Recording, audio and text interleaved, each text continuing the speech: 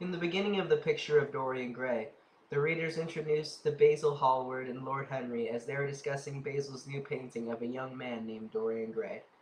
Basil tells Lord Henry about how amazing and beautiful Dorian is, making Lord Henry want to meet him. However, Basil doesn't want them to meet because he is worried Lord Henry may corrupt innocent Dorian. That very afternoon, however, Lord Henry meets Dorian and, like Basil predicted, changes his perspective on life and tells him that his beauty will fade away. And also, Basil gave Dorian the painting. One day, Dorian Gray meets a girl named Sybil Vane, an amazing and talented actress in a pretty bad theater. They fell madly in love despite barely knowing each other. Dorian tells Basil and Lord Henry about the girl after they have become engaged and invites them to watch her perform. That night just so happens to be the worst performance of her life. It was so bad that Dorian savagely dumped her.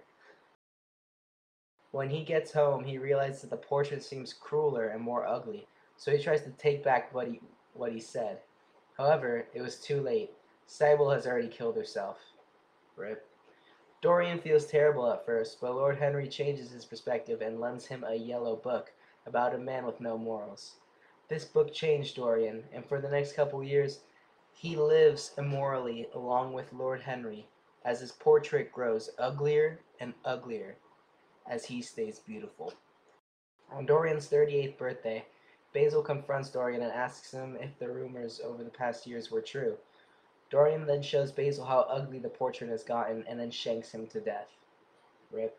To dispose of the body, he blackmails his friend Alan to destroy the body with acid. Alan feels so guilty after what he did that he kills himself. Rip.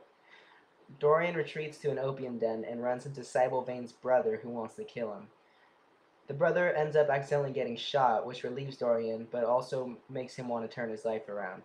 He vows to be good again so the portrait can go back to being beautiful. After doing a couple good things, he decides to check back on the portrait.